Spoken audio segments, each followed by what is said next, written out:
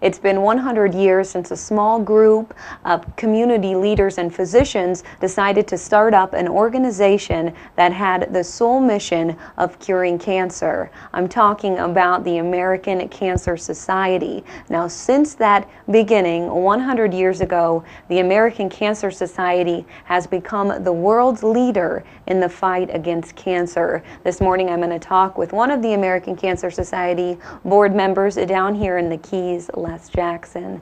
Les, thank you so much for joining me today. Well, Jenna, thanks for having us, and thanks for your strong support, wonderful support of the American Cancer Society over the years. You're always there for us. Well, absolutely. It's a wonderful organization. Les, I kind of talked a little bit about the history, just how this organization started out so small 100 years, and it has grown so much. Well, I think that the enthusiasm is all started with a spark, and you're right, it absolutely has caught fire. When we look back 100 years of cancer's history, the American Cancer Society was the first to discover things like the causal effect of smoking in cancer. That seems pretty silly today, that you would ever doubt that, but at the time, 100 years ago, you'll look back at those old films and see them smoking at the meeting. Even the people in the American Cancer Society were smoking at the meeting. Since then, tremendous discoveries. The American Cancer Society employs 34 Nobel laureates. You probably wonder where to go to get a job if you're a Nobel laureate. Well, the American Cancer Society has that kind of power and clout. In fact, the discovery of the genetic code, the doctors Pons and Frickman were working for the American Cancer Society. Monumental discoveries from the American Cancer Society, monumental steps forward. And the reason why, Les, to this day that we're so much closer to finding a cure for cancer is really because of the American Cancer Society.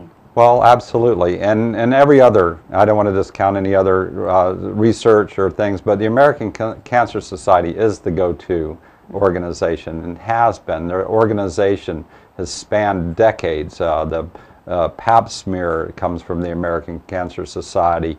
Local outreach. We have Feel Good, Look Good. We drive people around to their appointments. The communities here is tremendous. We have over 40 teams raising over $250,000 for cancer research in this community. That's tremendous. It's just such fellowship and such support. You almost can't get it anywhere else. Yeah, you can't. Now, Les, I mentioned that you are a board member for the American Cancer Society, so why did you personally decide to get involved in this organization? Well, I think everyone has a story. Everyone has a relative or a friend who's been impacted. And of course I have. You know, I don't think this disease has left anyone alone. They say Stephen Jobs could have told the doctor, I'll give you $1,000 a minute, $1,000 a minute to keep me alive, and he would live for another 30 years. He was a multi-billionaire, the founder of Apple, and yet all the money in the world can't help you out if we haven't found a cure yet. But for me, it was a support of Lower Keys Medical Center. We had a great relay captain, Drew Emery, who handed me a great program, and Nikki Will and Maylin, and it's hard to imagine the support we get because we do some zany things there. We have art shows and we have bake sales in the lobby, and we wander around like leprechauns for 2 weeks, and we have bras for cause. We have bras strewn all. Now this is a corporate business. We're Fortune 500, yet the administration still sees the value in it. I tell one funny story. Somebody came down from home office, and we were kind of worried because our lobby was strewn with decorated bras. We didn't know how that was going to look to the corporate brass.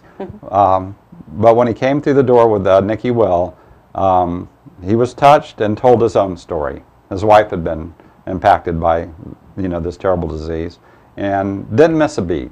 So we all felt, we were worried, but after that we all felt, again, empowered by our company. And I know that that's something that we see throughout this community, that companies allow, and I don't want to say tolerate, it sounds like a bad, not only tolerate, but encourage. You see a nurse with a green bow on, that's not a normal thing, okay? but the patients love it too.